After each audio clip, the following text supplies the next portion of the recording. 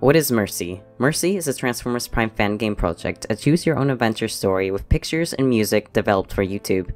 The way it works is you watch a video, and at the end of it, you get 1 to 3 links that continue the story. You may have to make some pretty big decisions, from places you want to visit to whether a character lives or dies. It's an incredibly large and complicated story that will have enough videos to act like a show in itself. Part 1, which includes over 60 videos and is available to play right now, can give you a playtime of half an hour. And that is just the very beginning of a massive story.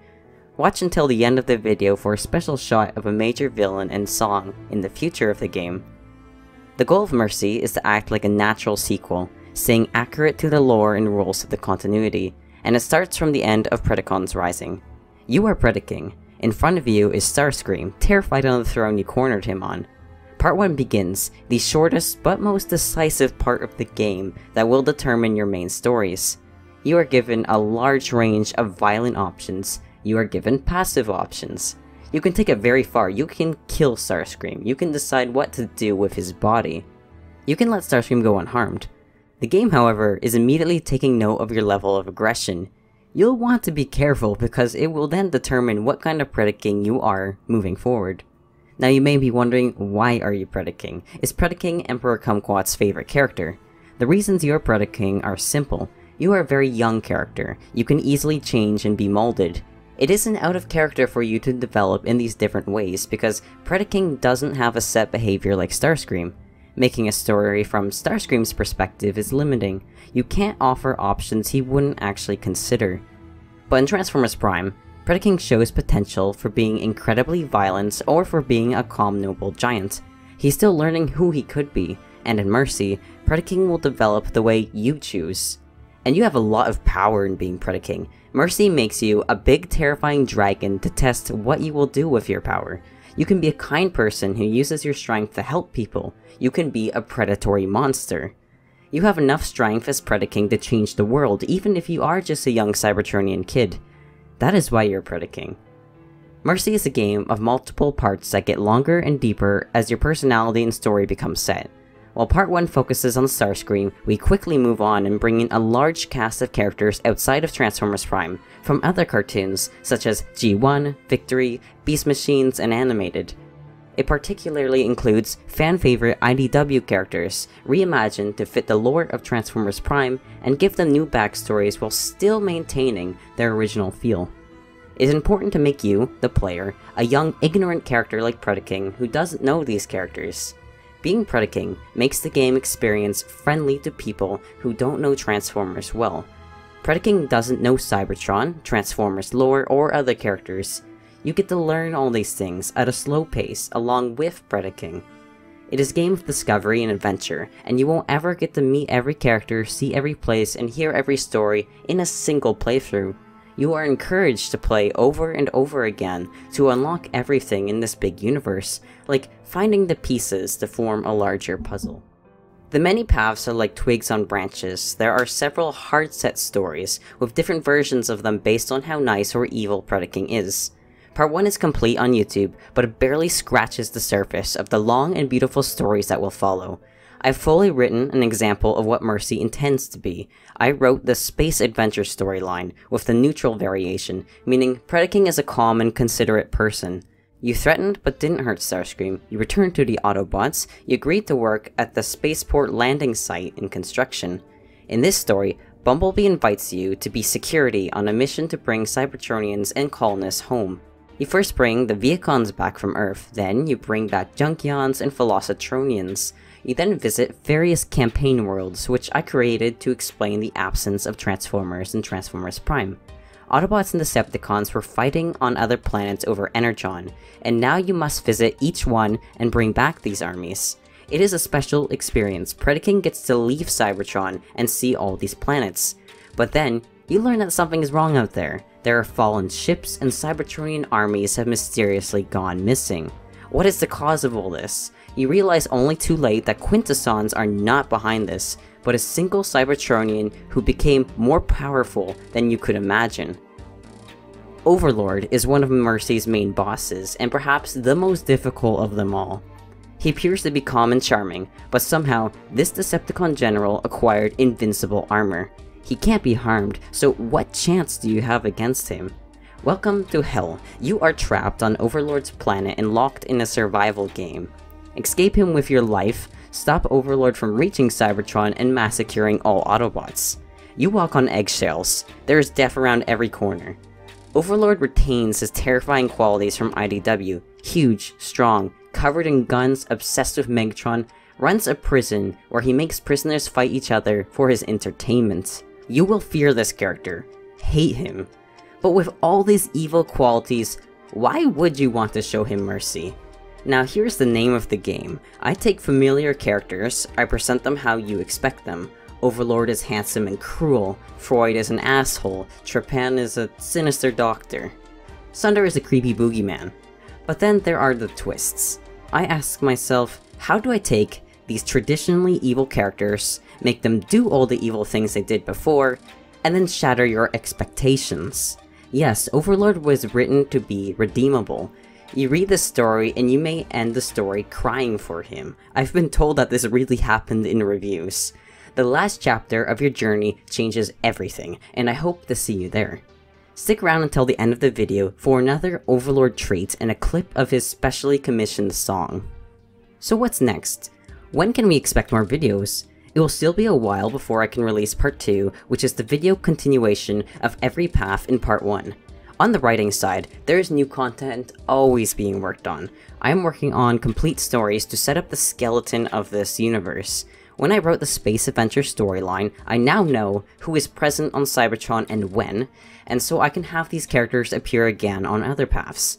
Right now, I am developing the story that has Sunder as the main boss, a rare story that takes place in Iacon. In this story, Predaking ate Starscream at the start. Yep, he ate him. But then Predaking takes control of his life and tries to fight his new predatory urges. You meet the psychiatrist Freud, only to figure out that your psychiatrist is very suspicious and actually hiding a demonic secret. This is a special supernatural story that I will create and release a written, playable version for winter 2020. To read my work and play the stories, follow the link below for my archive of our own account. Now as I am writing beyond part 2 into part 3, 4, 5, 6, whatever, this allows extra time for my editor Tangent Express to edit the video scripts for part 2. This pattern gives you the stories ASAP, even if part 2 won't be out on YouTube for a while. You can read all the new content, play the special games, and see art as it comes out. I draw for the game myself, but my burden is lifted thanks to the help of artists in the fandom.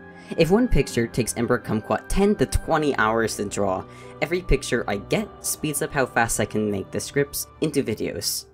Volunteer work from the fandom has been the most useful to me, and for everyone who has supplied me with a free picture, that means so much to me. I want to especially thank the top contributor of 2021, Lady and Robots, who supplied a ton of pictures for part 2 and Overlord super quickly and out of the kindness of her heart. She alone pushed development of part 2 well ahead. She supplied pictures for bad Predaking, very bad Predaking who wants to hurt other characters. She drew fabulous Overlord who knows he is terrifying and beautiful in that smirk of his. She even got a concept art done for Six Shot. She has been a joy to work with, and I appreciate all my artists who work with me again and again. Mina Mentia has also very kindly donated high-effort concept art for the Scavengers, with more to come in. Pitchy donated a scene for the Space Adventure storyline. Noxily created some free concept art for 2 characters you can locate in the game. And there has been work in the past done too. Part 1 was all volunteer work, and during production time, we made pictures for Beyond Part 1, including Kat Metchu's Viacons on Earth, Emma Wolf's 2020's Predaking eating a Viacon, Demigod's Jetfire concept art. If I am forgetting something at the moment, I am very sorry, but super appreciative of my volunteer artists. Now I do a lot of commissions. There are always, at every given moment, several Mercy pictures in the process of being drawn. To speed up production, I pay artists. Some people have been very kind and given me discounts as well. This is why the Patreon is so important, and please consider joining it if you like this game and want to see it come out faster. For only $3 a month, you can greatly impact how fast Mercy is made. At the moment, I don't have much support, and because of that, a large amount of money comes out of my own pocket to pay for this project. With more support, we can get more art and more custom music tracks for this game. Every dollar goes to the project. Let me now showcase some spectacular work we got done thanks to commissions. The Brown Snake has provided some very colorful scenes that even include the new Predacon Ripclaw and Thundertron, the leader of the Starseekers. Alex the Master has made some super cool action scenes, and my favorite is a nightmarish image of Predaking killing a Viagon. Mina Metia did some astonishingly professional concept arts for our bosses Overlord and Sunder, and I love the work of them whenever I want to nail the look of a major character. Scout Girl did some more part 2 scenes for us, including Starscream. We got a Swindle fan to deliver strong and charming Swindle based on the Aligned video games, but with the attitude of Transformers Animated. Elusive Winds is a scenic artist who just gave me a spectacular picture of the Predacons dashing through the snow of planet Arduria. He also gave life to the mascots of Mercy, Bumble Puppies. Bumble Puppies have been creatures without concept art before, supposedly crazy adorable. When Elusive was showing me cute robotic animal designs before, I was like, yo, can I rely on you for this? And oh yes, Elusive delivered. Look at these things. We need to make plushies of these. I have also commissioned a music artist, White Bat Audio, to make the final boss music for Overlord. It is a beautiful piece with action and sadness, but this will be released early to Patreon. The end of this video will showcase as just a snip of that song. If you want early access to the full song, as well as every special commission, big announcements, and progress reports, that is the place to go. For just $3 a month, the price of a cup of coffee, or half the price of a boba, you get to see everything we are making, as well as greatly impact how fast Mercy is made. When new videos are being made, you'll get what YouTube does not get. You can tell me how it's going as I test things out. Let me extend a warm thanks to my patrons now. Some of you have been supporting me since 2020, before I even had videos for Mercy completed. Thank you Scarlet Pulse for long-time loyalty and for becoming my friend and being such a good pillar of emotional support. Tsuki, Scarlet Pulse, Ocean Reaper, Patrick, and Star Chaser, your large donations were extremely generous and were transformed into gorgeous pictures. Thank you to the names I'm about to mispronounce: Askira, Jetray, Mandoade, Missile, Gory, hi Gory, that's the Overlord fan, Sorry, Quartet, Nathan, the Legionnaire, the one who is definitely not my boyfriend, Ren, Sam, Lettuce, Petal Birdie, Luna Knight, Sani, Billy Storm, and that's a Warrior Cats reference, Skyasia, Al, Alexia, Blue Pie, Eevee the Pokemon, Oof the Pumpkin Thing, Astrosaurus, which sounds like a transformer like Jeffsaurus. And for the people who threw in some donations for a short while, that was also very kind. I encourage this because even if you donate $3 once, that stuff adds up if a lot of people do that. Thank you Blue Gamerheart, Moonstar, Carly, Annie, Abdulhay, Megatron, wow, thanks Megatron, Ozren, Sepul Slil Kitty, Zero Maverick, Kivo, Jilly Billy Thugging, Mega Man, Sentient, Shrimp, Arrowkey, Lachey, and Mewcat. I better have gotten everyone because this was me checking the list on Patreon. And now, as promised, a peek at the Mercy art commissioned by IDW artists Andrew Griffith and Alex Milne.